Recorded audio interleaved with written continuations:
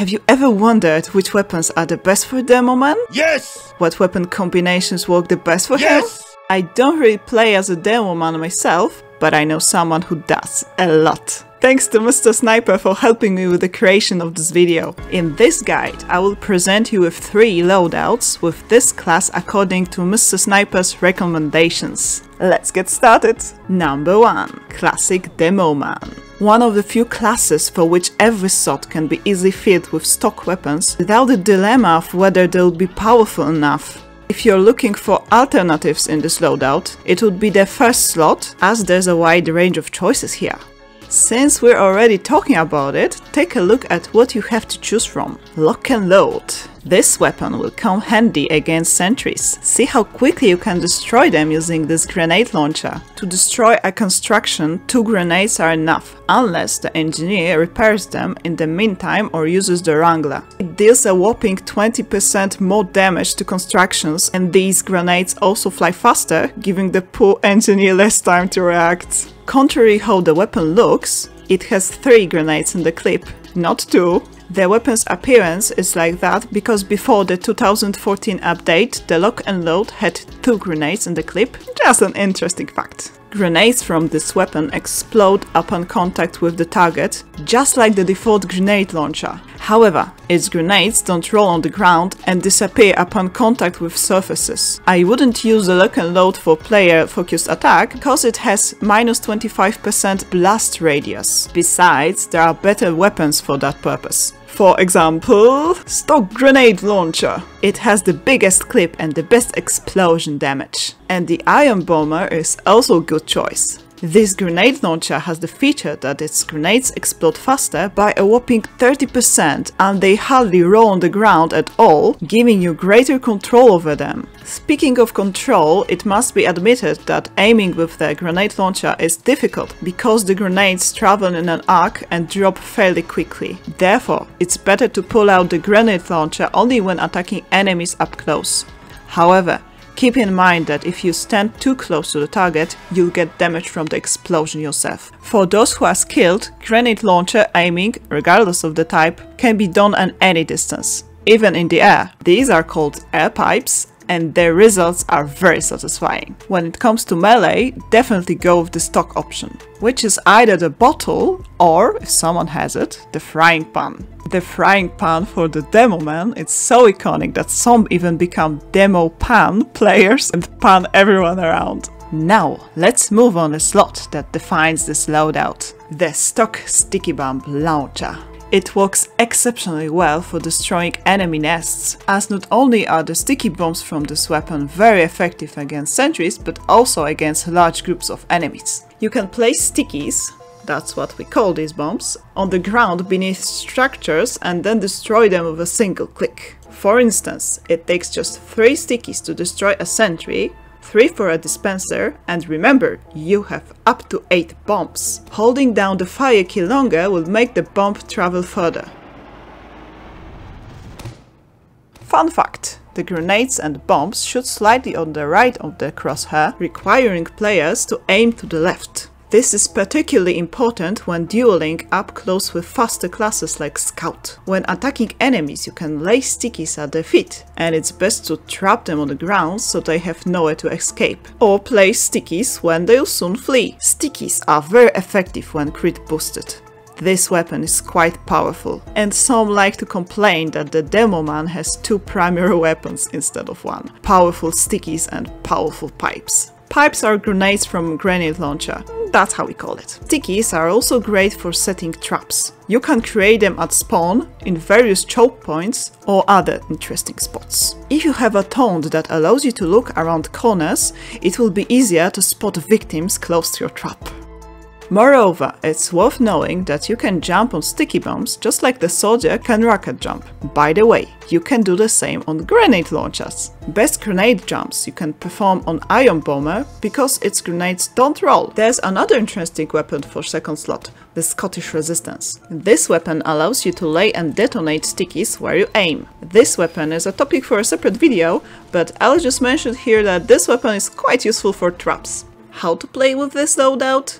It works the best on maps with large enemy clusters such as attack defense or payload maps. You can attack enemies grouped around the card, destroy engineer nests, and generally rack up multiple kills at once. Use the grenade launcher for close-up combat or against individual enemies, and the melee weapon comes in handy when fighting up close or when you're out of ammo and the enemy is close enough to finish off. It's a highly versatile loadout that works in practically any situations, especially when paired with a medic. Number 2. Demonknight, a Demoman who fights only with melee. In this case, we don't use the grenade launcher or sticky bombs. If you want, you can use some kind of grenade launcher, but that's more of a hybrid knight rather than a true Demonknight. Here I'll describe the Demonknight, but I'll also touch on the hybrid approach. Iconic element of this loadout: a melee weapon. The most commonly chosen weapon is the Islander. Why this weapon? Because every decapitated head gives us a buff in the form of health and speed. However, if you're a beginner Demonknight, the downside of this weapon, in the form of no random critical hits and a potential -25 max health penalty for the user, can be problematic. Generally, you get buffs, but you have to be able to earn them by getting kills. Therefore, a safer option might be the Scotsman's Skullcutter, which offers a whopping 20% damage increase at the cost of movement speed. Regarding melee weapons in general, I recommend testing out the rest and choosing what suits you best. Second slot: shields. Each one has a different use. If you feel that you often die, choose the Charging Targe, as it provides the best resistances. Generally, each shield adds some resistances, but this one offers the most. Every shield also has a charge meter. You can activate the charge by pressing the right mouse button when the meter is full. When you hit an enemy during the charge, you'll deal a critical or mini crit depending on the distance. The shield's impact during the charge also deals damage, even more so with the splendid screen, but at the cost of resistances. The most interesting shield, however, is the Tide Turner. This shield allows for trimping. You see that Demoman?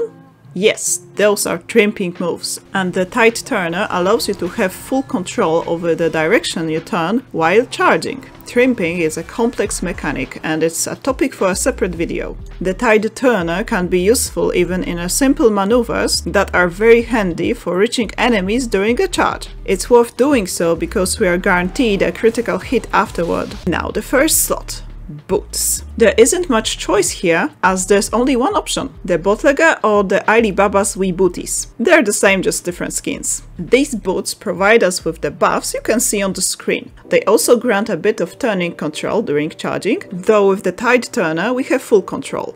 Additionally, they offer extra health, charge meter build-up and faster walking speed, but only when paired with a shield.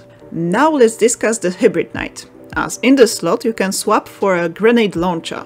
Essentially, instead of the mentioned boot buffs, you receive damage from the grenade launcher. It's a trade-off. Moreover, any other grenade launcher is good, except for lock and load. Also, remember pipe jumps. They come in handy for positioning to get decapitation hits. How to use this loadout?